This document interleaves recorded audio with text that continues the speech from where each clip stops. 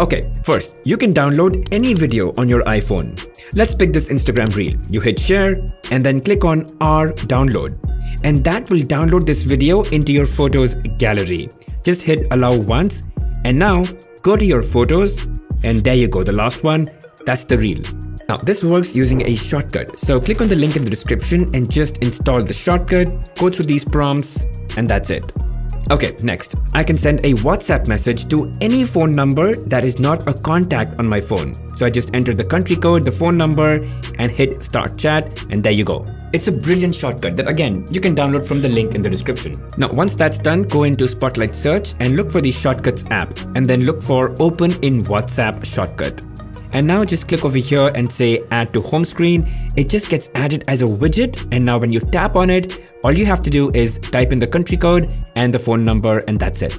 Now did you know that I could multi-select text messages by just swiping down using 2 fingers, or I can do that for files or even when selecting multiple notes or even multiple reminders. It's a lot faster and honestly it looks pretty cool. Next, you can automatically stop music playback or video playback on your iPhone by just setting up a timer. To do this, go into clock, set the timer, and then click on when timer ends. And now go all the way down and select stop playing.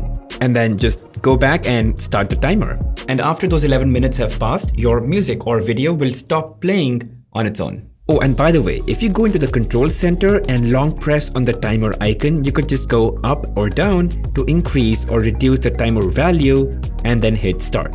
Now let's talk about some screenshotting tools on the iPhone, which I think is super. So once you take a screenshot, tap the plus icon. Use magnifier to bring someone's attention to a specific part within the screenshot. You can change the magnification as well. And then you can use opacity to further highlight that magnified part.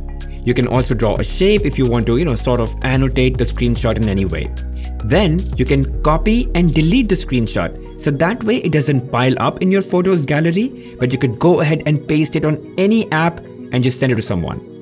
And hey, if you don't want to do anything, just long press on the screenshot and you'll get options to directly share on any app or with any person, much like Android. Now, I don't know if you knew this, but let's say you highlight some text. You could just pinch in with 3 fingers to copy and then pinch out with 3 fingers to paste. And you can paste images, and you could also go to your iPad and pinch out to paste that image. It's pretty simple, just use 3 fingers and pinch in to copy and then pinch out to paste.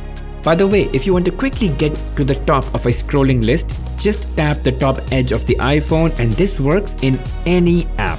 I have all difficult to remember or lengthy phrases turned into shortcuts. And so if I want to type out my tax ID, I just type tax ID and the keyboard shows the tax ID right there. Or let's say I want to share my address real quick, I just type ADDR and I get the recommendation to actually type out my address.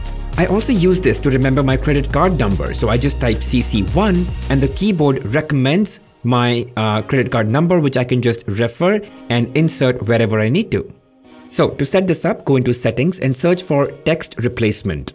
And then click on text replacement and here's all the text replacements that I have created, but it's really easy to create your own. Just click on plus and give it a phrase and assign that phrase to a shortcut, which if you type on the keyboard, you'll get the phrase. Pretty simple.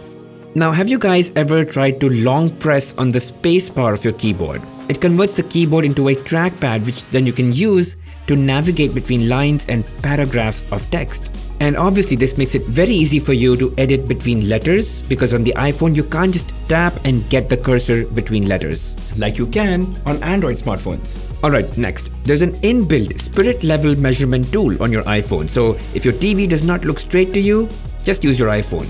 Now to access this, look for Measure app on your iPhone and then click on the Level tab. It uses the phone's sensors to give you that sense of leveling. And then, with this, you can level up a tripod that you're trying to use outside or a photo frame that you're trying to hang on the wall.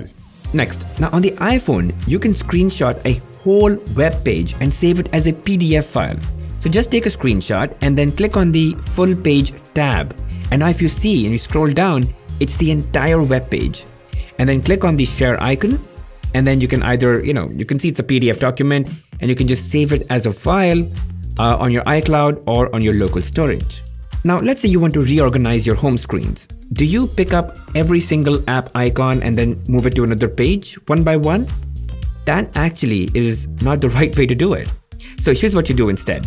Tap on one icon, long press on it, and then start pressing the other ones.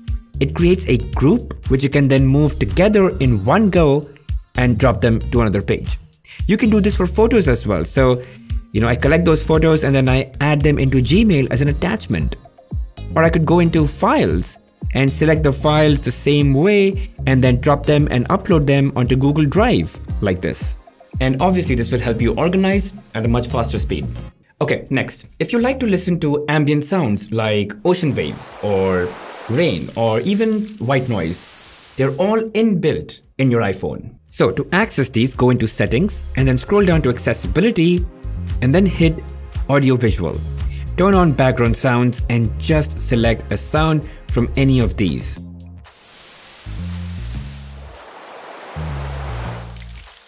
And these sounds are great if you want to just relax or calm down, bring down anxiety, or even try to fall asleep.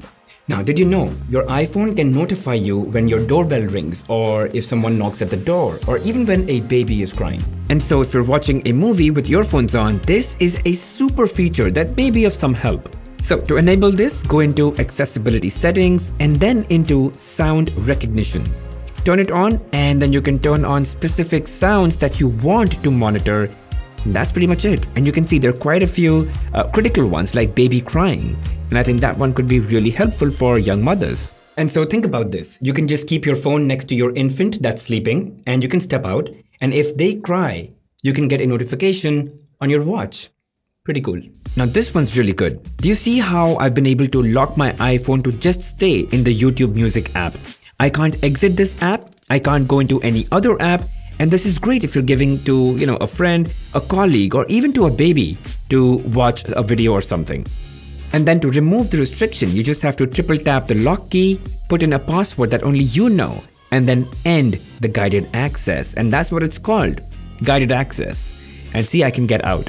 So to enable this or set this up, go into accessibility settings, go into guided access, and then just turn this on. And then if you want to use it for any app, just triple tap your lock button. That's it. Just one piece of advice. When you turn on guided access and if you try to lock your screen or lock your iPhone, it's gonna take half a second more. So that delay, if you don't like it, turn off guided access. Next, if you're using your phone with just one hand, right, and you can't reach the top half of your phone, just pull down slightly from the mid-bottom of your screen and it'll bring the top half to the lower half. And that way you can access it very easily. And it's really simple. Just slide from mid-bottom and that's it. And it works on all apps, all screens, no exceptions. Next, let's say you go really deep into some setting, okay? So you go to general, then keyboards, then Gboard. And now if you have to go back, you have to tap one by one and then go one step at a time. Or you could just long press on the last one and it'll give you the entire navigation to go back wherever you want to. Alright, next, play with these audio settings to improve your sound. And so within settings, go into music and then into EQ and switch to late night. And then next go back to your search homepage, click on search and look for headphone accommodations. Right, when you get the result, click on that and then just set the vocal range to strong. And these settings should elevate your audio experience by a bit. Alright guys, so these were a few tips and tricks that I have realized in the last 3 months that I've started using the iPhone, and I thought I should share them with you. Now it's entirely possible that for some of you these were really basic, but I do hope that there were a few of them in there that you didn't know of. Alright, thanks for watching guys. If this was helpful, make sure you hit that like button, subscribe to the channel, hit that bell notification icon, and mark all. Really helps the channel grow. I'll see you guys in the next one.